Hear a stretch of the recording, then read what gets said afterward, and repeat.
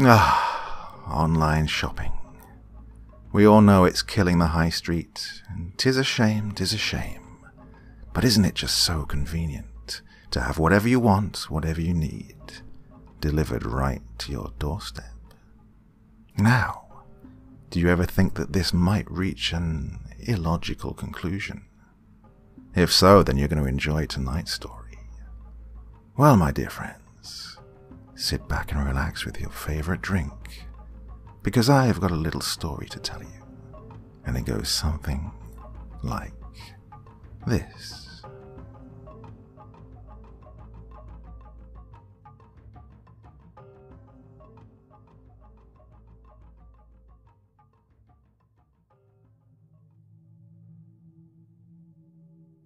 I got an email from Amazon about a month ago saying that I had the opportunity to be part of a trial group for Amazon Ultra. Now, the spiel promised access to all the regular Amazon Prime stuff. Amazon Video, with some extras for some of the shows, making-ofs and so on. Amazon Music, which, to be honest, I never used. I've got Spotify for that.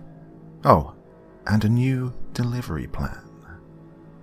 For a hefty monthly fee, I could get unlimited immediate delivery on everything. Drones, apparently, hence the cost. They said it was fast and discreet. It said that it could link to my emails, social media and phone to be able to predict what items I'd need and automatically order them. It would even anticipate the time I would need them. Well, obviously, I signed up. I mean, it was expensive, but I had to try it. Now, Emma, my wife, was definitely not very happy. We had a bit of an argument about this one. Well, I'll sign her up for her own account, and that way she can see for herself. It took a while to get set up. I had to download the app and give over the passwords to my Facebook, Twitter, and Google. When the app was installing, it also asked me some weird permissions I hadn't seen before. I only skimmed it before clicking OK, so I can't remember what it said off the top of my head. I just remember thinking it was odd. After a month of monitoring my habits, the app then advised me to leave all the doors in my house open, and at least a top floor window for optimal delivery access. I went with the bathroom because, well, it's probably the one room you want to air out. Ugh, my wife wasn't a fan of the draft, though. Anyway, to start with, it was amazing. I woke up the next day and went to brush my teeth and realized I was out of toothpaste. I hopped in the shower and, as I got out, I heard a whirring sound, felt a slight breeze, and lo and behold, there was a new tube of toothpaste in a little package on the sink. Now, I'd had a curry on my own last night. Emma was out at some office party, and, suffice to say, I was especially pleased to see a parcel containing a new pack of super soft toilet paper, chilled by the early morning sky. The drone was hovering by its gifts, waiting for me to acknowledge the delivery. I pressed the green button to signify I wanted the product, and it flew off, back to wherever it came from. When the missus said she was going on a business trip, there was an 8-pack of beer and a Blu-ray waiting on the coffee table for me without even a thought, all accompanied by that soothing whir. It had started to anticipate my wants. Now, if you'd asked me then, I'd have given the service 5 stars, no questions. There were restrictions, however. You couldn't just order yourself items to anywhere. It had to be your designated shipping address, a safety feature I rather enjoyed. If they couldn't find a way in, they'd leave the item on the doorstep and bump against the door till someone pressed the green button.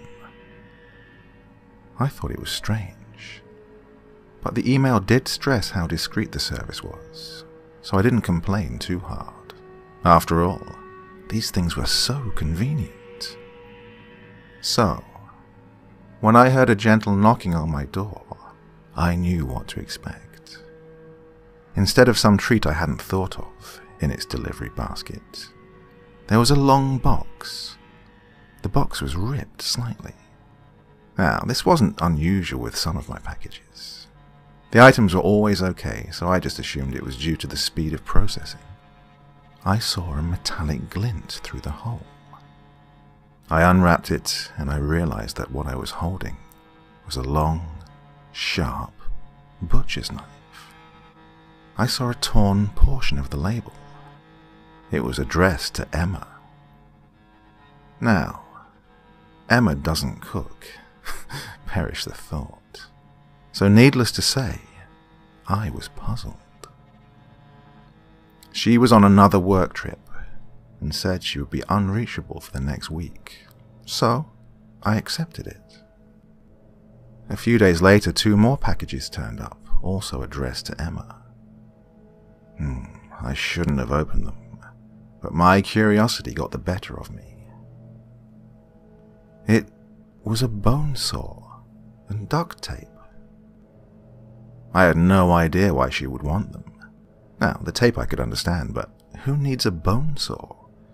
She works in an office, for God's sake. Slowly, more packages arrived, each one filling me with an increasing sense of dread. A pair of ladies' black leather gloves. Emma never wears gloves.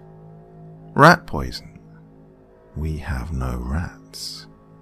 And a huge jug of drain cleaner. The industrial kind. The kind that melts flesh. I tried calling her to check that these were legitimate deliveries, but, as promised, her phone cut straight to the answer machine.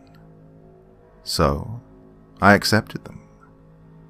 They were easily returned and, despite my nagging sense of unease, there had to be a reasonable explanation for it. I was just letting my imagination run riot. I awoke on the day of Emma's return with a sick feeling in my stomach. I hadn't been sleeping well for the previous few nights, and I was exhausted. I groggily opened my eyes and saw a drone hovering at the foot of the bed. I looked in its delivery basket, and what I saw made my stomach drop. It was a plain, square cardboard box, addressed to Emma. The corner was ripped. Through the rip I could see a black, sleek barrel of a pistol. I tore the box apart and looked at the invoice. This delivery had a time attached. It had arrived an hour early. My heart lurched. Everything else I could dismiss as an error or a glitch, but this gave me a time. This gave me a method. Amazon was doing its job as advertised. It knew she planned to kill me and wanted to make things as easy as possible. I was just lucky to have signed us both up. As I hit the reject button on the drone, I heard the key in the door. My relief at watching the weapon fly out of the open window was swiftly replaced by rage. That fucking bitch. After all our years together, she would do this to me. She was probably fucking someone else as well. She's never in the house. As she walked up the stairs, I imagined her with 1,000 lovers, drinking champagne and laughing as they plotted their lives, after the minor inconvenience that was my life had been removed. She walked into the bedroom, and I screamed at her that I knew what she planned to do. That slut laughed in my face. In my face. The red mist of my fury descended, and, through the rush of blood in my ears, I heard a faint whir. I felt the drone put the hammer in my upraised hand, and as I brought it down onto my former lover's head, I see her smile turn to a look of fear. Grey matter slowly oozed from the wound as she fell backward onto a tarpaulin that had already been pulled into place by 2 drones. They really were so convenient. As I poured drain cleaner onto the body, a thought gave me a pause. You know what? I don't think I ever did sign her up for an account.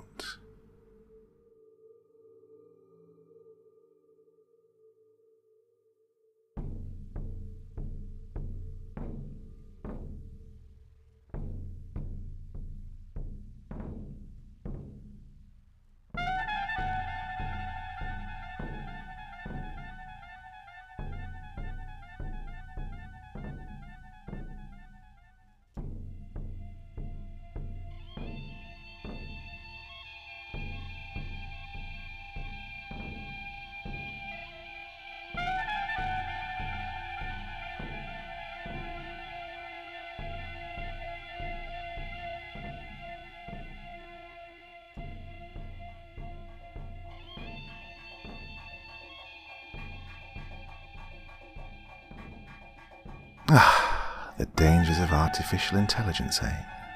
Didn't see it coming. Perhaps it shouldn't have come. Well, that was an interesting little story, wasn't it? I'll be back again on Friday night, so I do so hope you'll join me again. That's all for me for now.